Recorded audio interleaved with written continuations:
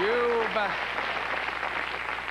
seen my next guest's beautiful face on the cover of over 200 magazines. Please welcome supermodel Cindy Crawford.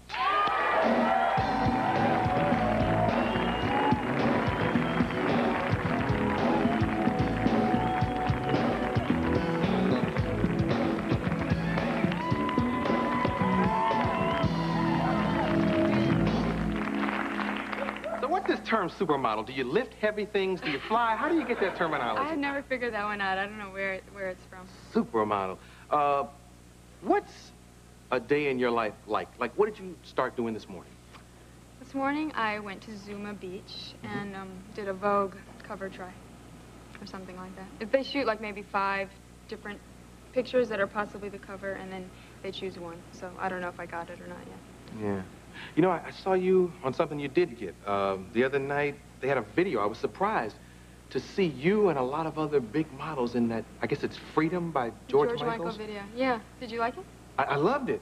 But how did he get, I mean, you all make a lot of money, and he's not in it, but big name, big bank models are in it. Well, I think he decided not to do any videos for his new album. So, he had seen a picture, I think it was a British Vogue cover from 2 years ago. They had the 5 of us, Christy, Linda, Naomi, who I don't know if you know, and Tatiana, and myself. And he just decided, they had this idea, David Fincher, who does a lot of videos, to use girls. And George decided those are the 5 girls he wanted. I don't really know why, but it worked out with our agents. We sort of all agreed to do it. And it was fun. I mean, lip-syncing to someone else's song is a lot harder than I thought it was going to be. So it was fun. Now, you all did the joke that time. They're thinking, they got vanilla on the brain, you know, and they did the joke that time. It wasn't me. True. I forgot about that. It was very timely, wasn't it? Yeah. But it's a great video. God, it would have been cheaper for George to get Sinatra to do the video than all those models and everything. I don't know. We gave him a group rate. A group rate. Okay. You were talking about shooting on the beach this morning, and this is a question I always wanted to ask you, but I get shy sometimes when you're here. And I've always wondered about even pretzels at the amusement park. How they get the salt to stick, but in that same vein, your Playboy layout, how did they get the sand to stick to your breast like that? You know how to... Wow, we're getting very personal. See, there, no, but you can't show that. It was something I was wondering about. I mean, is it maple syrup? That's what I heard. That's the rumor among photographers. Honey. Honey? Yeah. And then they sprinkled the sand on It's not honey. Oh, okay. It's water, and you get wet, you lay in the sand, it sticks, and they call me Sandy for 2 weeks, okay? It was really? Very easy. Is it hard to do one of those things? I don't know. I mean, when you're there, it's 6 people that you know very well, you've been working with for a week, they sort of say, let's do this. And when I did Playboy, I knew what it, I mean, you do Playboy, you sort of expect that you're going to have to take your clothes off a little bit. Yeah. But, I don't know. I sort of figure it's like when gravity finally wins this battle that I'm fighting with it, I'm going to be glad to have those pictures. You know, I can say to my little grandkids, look at her, Grandma used to look like this. And they won't believe me, but I'll know it's true. So. How old are you? 24. 24. Oh, your fight won't happen for a long time. Well, no, I know. Well, it's already started. I think that happens for girls. I mean, your body changes. All of a sudden, you're like 20, and all of a sudden, like, you can eat whatever you wanted and not have to think about it. And all of a sudden, it doesn't happen that way anymore. But thank God, Stairmaster. Yeah. And you've been blessed with a certain kind of unique body for a model. You know, without having it augmented, it's very special. Does it bother you? Special. Yeah, does it bother you when your competition, like when they, like, do things to their body and you kind of went It doesn't really bother me. I mean, I think that I used to be, like, totally anti-surgery and all that, but if it makes someone feel better, like a lot of people, they feel a lot better about themselves. So if that's the case, then I think that's good. Yeah. Okay. That's cool. Did you get home for Thanksgiving? Yeah, I just came from Kalb, Illinois, and with my family. Yeah. They're all from Kalb. I can't believe it. Somewhere around. So yeah, it was great because I saw my family and I saw some friends I went to school with and went bowling with my family. You like to bowl? No.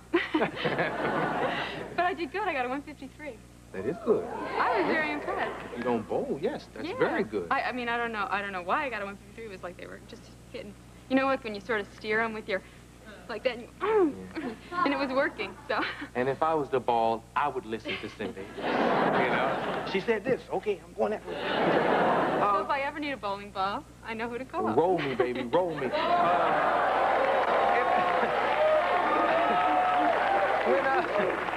When you went home, is it hard now that you go back? I mean, are you the focus of attention? Is it uncomfortable? You know, I'm sure you know, when you go, it's like everyone, I'm come from a very small town, smaller than Cleveland, so everyone knows at holidays I'm probably going to be in town, so everyone's sort of looking for me. And I went to a club with my sisters, like the only place to dance in Kalb, and I sort of felt everyone was looking at me, and I couldn't just relax and have fun as much as I would have if. And also, you know, you see your friends, and I want to know what they're doing too, but sometimes all the attention gets focused on me, and I want to know how they're, you know, a lot of my friends, one of my friends is having a baby, and one friend just got married, and I want to hear about that too, but they want to hear, what famous people have you met, or what have you been doing lately? Sometimes I have relatives and friends that even say, oh, you don't care about what I'm doing, you know, but you do. Or they go, well, I can't say what I've been doing. That's nothing compared to going to Europe or whatever. And, you know, you're like, no, but I really want to know. Yeah. So. You ever run into any of those guys who dumped you in high school, guys who, you know, and... What guys who dumped me in high school? Never happened? No. That's good. That's good. No, I did, actually. Oh. Not dump, but, you know, you have some guys you have crushes on. But then I had boyfriends for, like, always, like, 2 years or something. So I never was, like... Because I know there's one guy in Kalb, is that it? Yeah. Sitting around. I thought the mole was ugly. I don't know.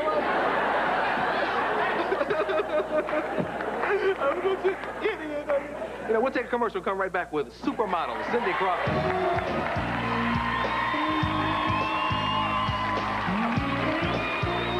Well, I just did a commercial for them for Unforgettable Fragrance with Nat King Cole singing Unforgettable. Not the real Nat King Cole, unfortunately, but the footage, original footage, which was great. And I've been doing a lot of personal appearances for them. And when you do a personal appearance, what do you do? Well, I sort of go to the store, wherever they have me, and meet, mostly just signing autographs. But it's interesting because, well, first of all, I like to really say hi to every person.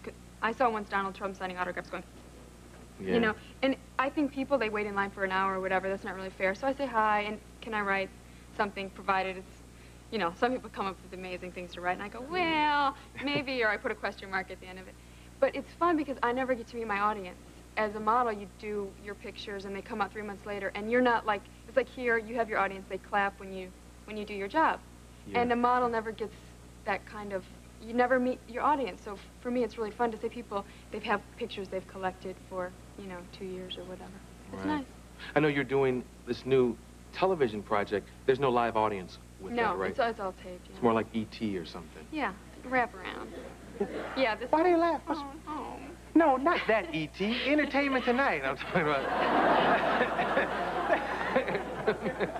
This audience has their own show going on in their mind. I got a vanilla joke.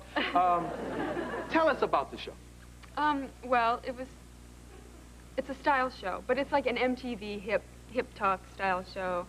Funny. We sort of do like we did a show on fake furs. We tried to be very environmentally conscious. We do story on like the 60s. You know how that whole fashion craze is coming back, 60s and 70s. So we did a piece on that.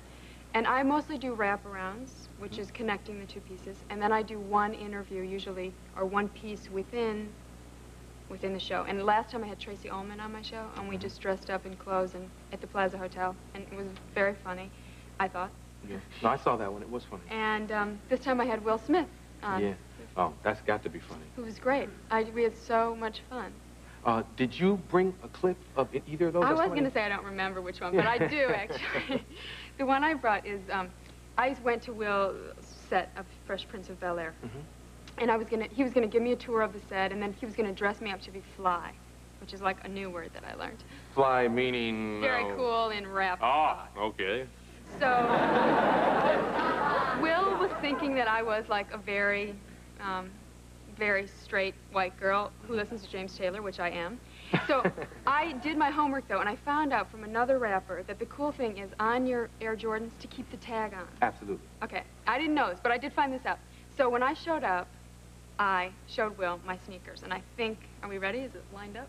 Yeah. Okay, this is the clip. Okay, Let's Sandy, show. let me see this very fly clip. My fly clip. Because I like real fancy jackets.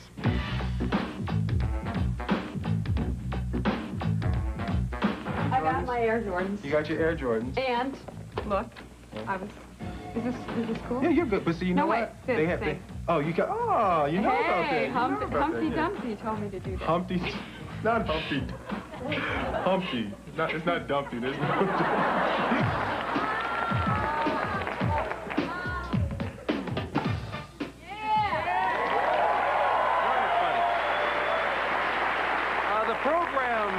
That she does can be seen on the MTV network Wednesday, 10 p.m. And then Friday at 7:30. It runs like, they'll run it 5 times in the next week at different times. So. And I'll probably be there at least 4 of those 5 times, believe me. This is Cindy, and I want you all to applaud for her because models never get applause. Stand ovation. Stand ovation. Cindy Crawford.